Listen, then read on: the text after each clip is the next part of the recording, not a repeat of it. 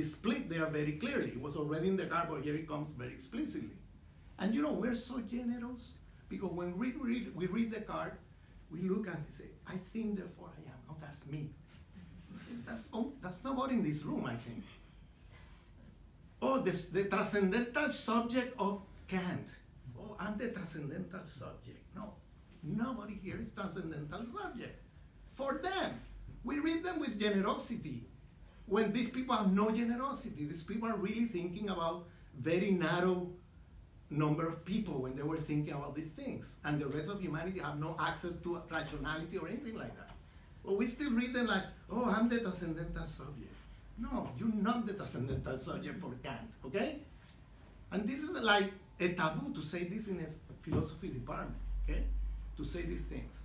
And now the question is, now the Kantian Humboldtian University was founded on Kantian and Humboldt epistemology that is based on the four genocide epistemology of the long 16th century. And of course, in this anthropological writing, he never mentioned women, because for him, all women, including women of the 5 countries, have no access to rationality. That's why he said the yellow man, the black man, he never mentioned women. Women are out of the conversation for Kant, okay?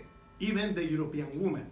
So here you have now the Humboldtian Kantian University in Humboldt University in Berlin, late 18th century. That is the Westernized University founded on this epistemic racism, sexism that I've been describing to you, right? And now the question is, why is it that in the 21st century we're still carrying on structures of knowledge that are so racist and sexist?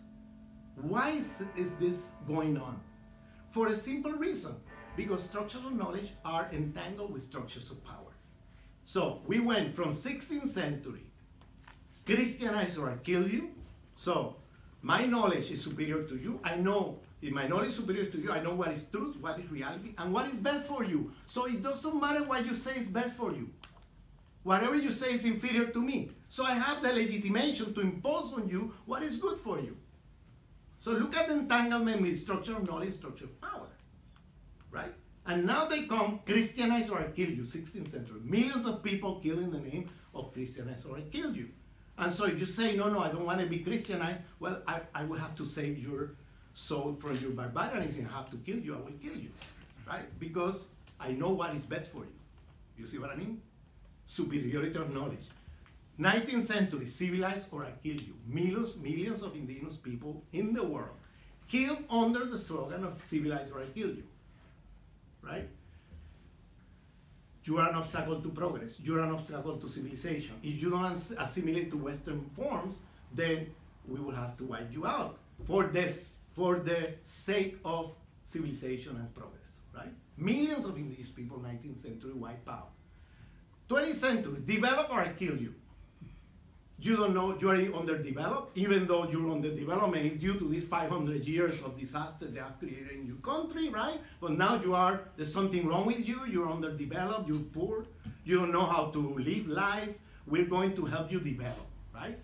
And now, if you resist, because for them development is that you have to give up all your wealth, all your raw material, provide cheap labor, provide tax-free incentive for transnational corporations to plunder your country, and you say no, then here comes, well, we have to do something for saving you from underdevelopment. And here comes the CIA organized coup d'etat all over the world, putting military developmentalist dictatorship all over the world, right? Killing millions of people. Just in Indonesia in 1965, the first month of the coup d'etat, they killed 1 million people. Just the first month. Just to give you an idea. And they did this in Latin America, in Africa, Asia, all over the place. CIA organized coup d'etat with the collaboration of Western European intelligence agencies, you know, and destroying democracies all over the place, okay, and putting these dictators. Then, early 21st century, you are authoritarian. Even though the authoritarianism in your country is due to the coup d'etat they put there and the military CIA coup d'etat, now they say you have an authoritarian culture. So now it's democratize or I kill you. And here they come to teach you democracy with Air Force airplane bombing your country, killing millions of people, You know, and I'm teaching you democracy. This is early 21st century. Millions of people killed in the name of democratize or I kill you.